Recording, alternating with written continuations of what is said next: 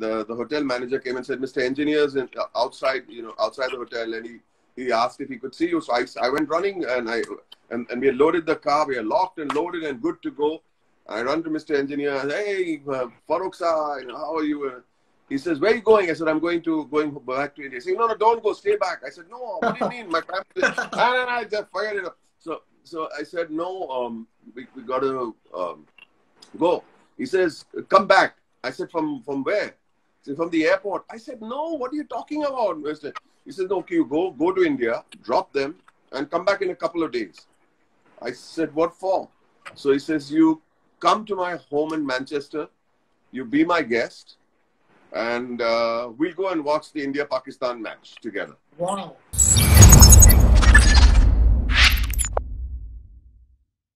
You've been so closely connected to the game. Who was that one player or a few players who say you were really in awe of? Like for my generation, it was when color television came in the 90s. For us, it was Sachin. We grew up on Sachin. Who was someone you looked up to and you were like, he's someone who inspires me? I think Farokh Engineer, because he was a really feared wicketkeeper batsman. He would have, against the West Indies, a fearsome attack of the West Indies. He missed a century before lunch, which was a big thing back in the day. During test matches, nobody would score a century in one session, And he missed it by 4 runs. He was on the out strikers, and I don't think they were paying attention to the scoreboard. But he could have got that record back in the day in the 60s. And he was, very flamboyant, and he was acrobatic wicketkeeper, and he was a hard-hitting batsman. He was part of the World 11 as the wicketkeeper, as was my dear Bishan Bedi was in the World 11. So Bishan Bedi also, I was very, very fond of Bishan Bedi, Farokh Engineer, and then Sunil Gavaskar came along, and we were great, big, huge fans. I think my generation, there would be no cricket lover who would say Sunil Gavaskar was not on their list. He was the ultimate, the number one in the world, the original little master, Sunil Gavaskar. Who else in world cricket? I was extremely fond of later on. I was extremely fond of Ian Botham. Ian Botham in the 70s and the early 80s. I just liked his attitude.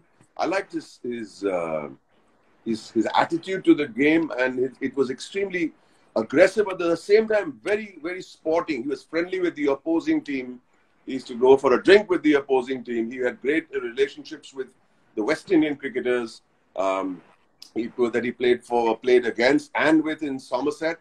And he was just a brave man. It was called one series which he probably won single-handed was Botham's Ashes. Oh, yes. Where he was a captain for a match and a half, and then he said, I am enough of this nonsense, allow me to play my game. He handed over the captaincy to Mike Braley, and then suddenly what happened from a follow-on situation, he flayed the bowling of Australia, turned it around, won the first match, won the series. It was called Botham's Ashes. I think that was 84? 81. 81, yeah. I'm not good with numbers. Yeah, 81. Yeah, 81. Correct. So from that moment on, Botham became, one of my heroes, and also, it's what you read about them. I read a double biography, it's auto and bio of him, called a book called "It Sort of Clicks," and that inspired me in many ways to go the extra yard. Also, that book is a lovely book. It sort of clicks. Who else in world cricket would be one of my heroes? I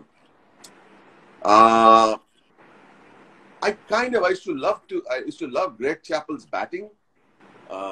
Very, very stylish.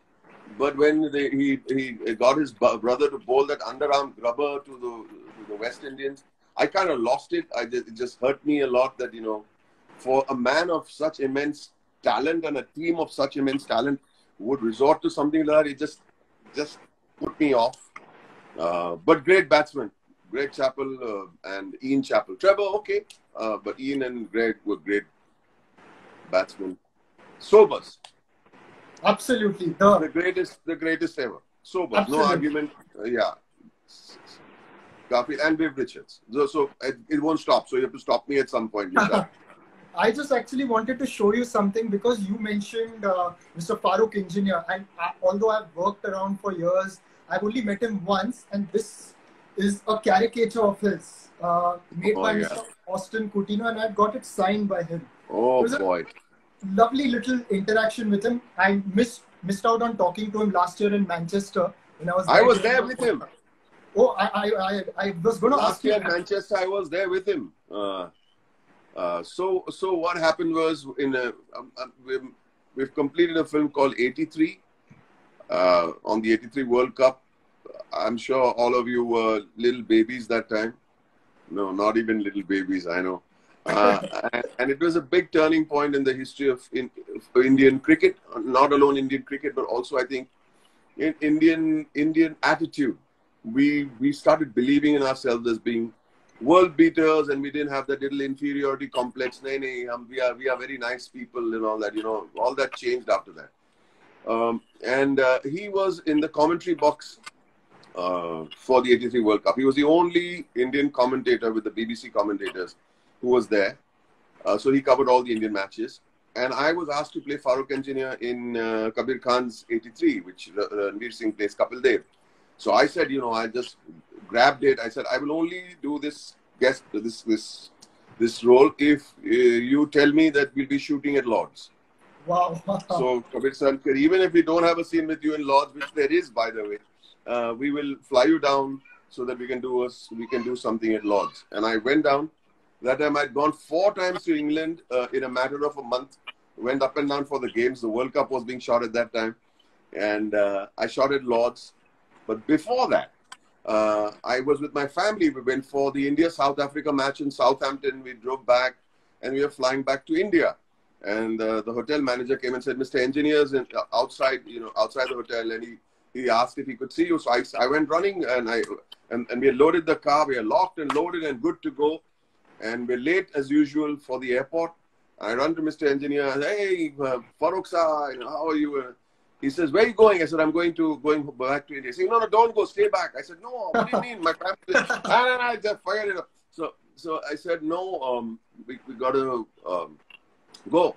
He says, come back. I said, from where? He said, from the airport. I said, no, what are you talking about, Mister? He said, no, okay, you go to India, drop them, and come back in a couple of days. I said, what for?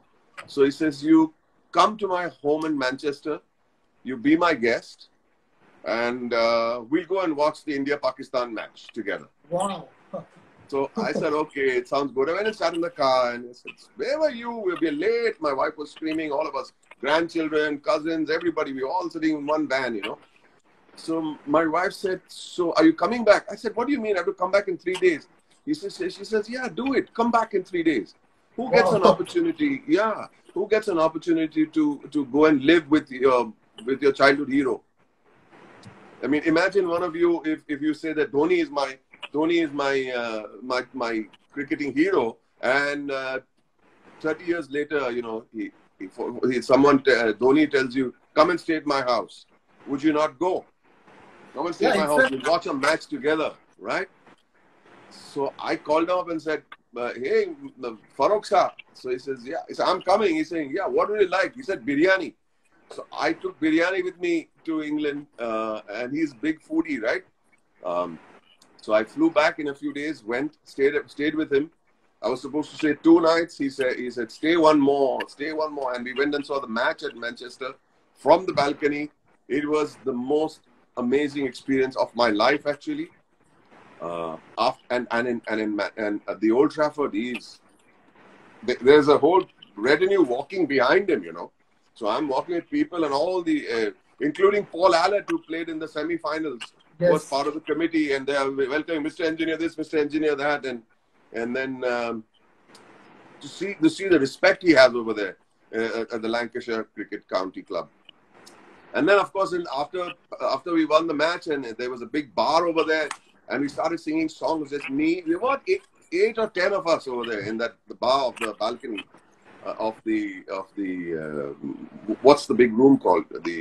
the long room. No. Under the pavilion. Upstairs on the balcony. The members. The members lounge.